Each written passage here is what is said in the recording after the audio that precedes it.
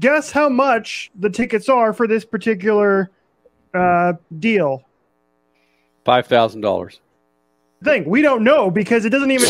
You have to actually. That's how bad it is. It says inquire. No price listed.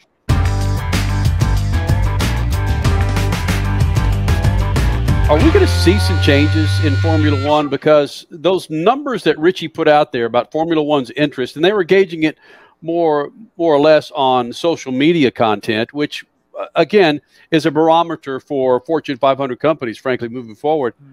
The interest of Formula One and the way Verstappen and his team has run away with this damn thing for the last couple of years. Are we going to see a change because of the waning interest in Formula One?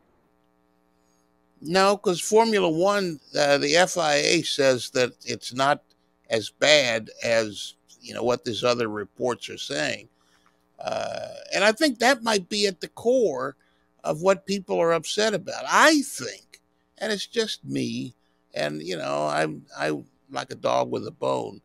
I think people were so enraged at what happened in 21 that they're saying, look, if you could just take the championship away, what's the point? I don't care. Now he's winning all the time. Why should I bother to look at this if, they're going to decide who wins? I think that's part of it. I think another part of Formula One's, at least social media ratings going down, and social media talk and keywords have gone into the negative realm from the positive realm. I think another part of that also is just they're overpricing themselves out of the American market. And to be honest, same in the English market. There's other markets overseas in which it's just plain overpriced for people who really do want to get into the sport, but then they see prices like that and they're like, why? And American fans are like, no, it's a joke. If we're going to bring a family of 4 to one of your events, it's not worth it. Yeah, you can stack those concerns on top of each other, and they just when they multiply like that, there are many reasons. Las Vegas and that. Gosh, imagine spending that kind of blow on a race when the championship. It's going to be wrapped up. We know that by Las Vegas when the championship was freaking wrapped up before the damn season even started, given the rules or lack of rules. And my age, I'm not the target for Formula One, but my interest in motorsports certainly is. And I've always had my issues with Formula One, given the arrogance and idiocracy that goes on behind the walls of Formula One. But when Max and Hamilton were running neck and neck for that championship, frankly, 2021, I have never expressed that much interest. That, and thanks to Drive to Survive, that much interest in Formula One. And again, I've not been a fan of Formula One, frankly, since a big fan of Formula One. The technology, I get it. My first Formula One race was at Indianapolis many, many years ago, and the technology was just blew me away. The fact that these cars were doing what my eyes were telling me they were doing. My brain was going, there's no way they're going to make that. Yep, they just made that turn at that speed. It is again stunning. Doesn't always translate on a TV broadcast. Motorsports of all kinds, you have to be there in person to actually appreciate it and to understand it a little bit better. But yeah, Formula One, again, that's part of it as well. And I think I brought this up last week or week prior, whenever the hell it was. I feel the same way when the Astros won the World Series. It was proven. It was proven that they cheated exponentially to win that World Series.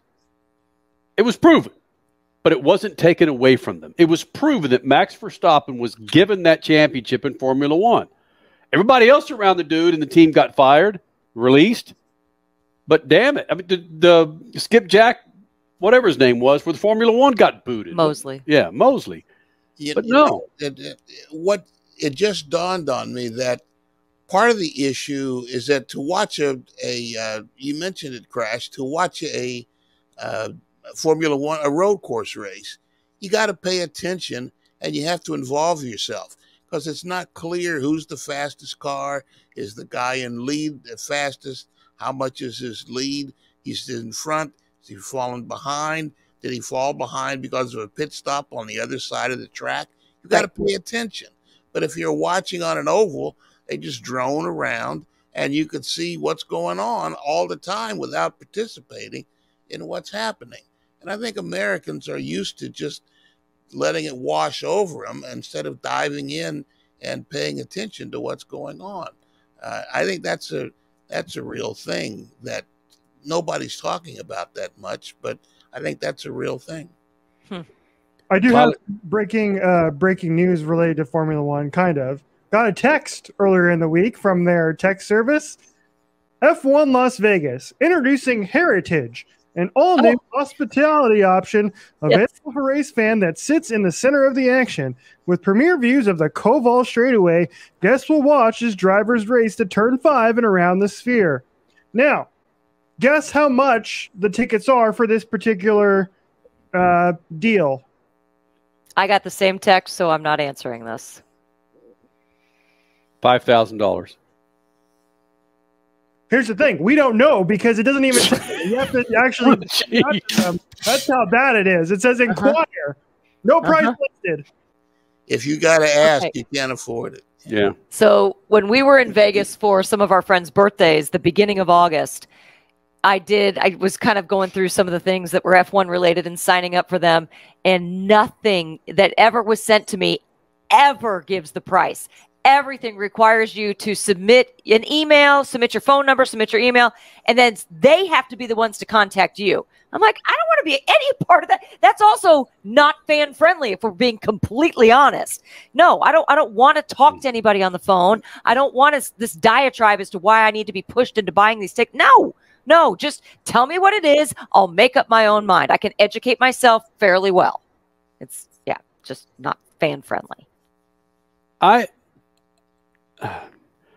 I'll pay $2,000 to watch my favorite team play in the college football championship game. I don't care who they're playing. All right. If someone says, "Hey, man, you want to go to the college football championship between Notre Dame and freaking Alabama for $500?" Yeah, I hate both of those teams. But those are your two least favorite teams. I know, but my point is this: I don't know who's going to win the damn game. Right. One team's going to be favorite; they're going to play their ass off. But freaking Max Mosley's not going to be there pulling the plug on the lights when quarterback number one's throwing a Hail Mary to receiver number 2. Pull the lights out. Nah, I'm sorry, I tripped over the plug. It's like. Sorry, man. It's late, man. Just horrible comparisons, man. That's kind of what happened at the final race in 2021. We got to get the hell out of here. Chelsea Zanofa, sorry, we couldn't get to you tonight. I know Statman likes to hear that every Sunday night right about this time. All right, man. Thank you guys for being a part of this big old thing. Worldwide Technology Raceway, thank you for allowing us to come in here and invade your conference room and be a part of the madness it was the NHRA Midwest Nationals. It's fan-freaking-tastic. Wow. All right. Statman, shoot the juice to the moose and do what? Got it loose. Oh, please do. Please do.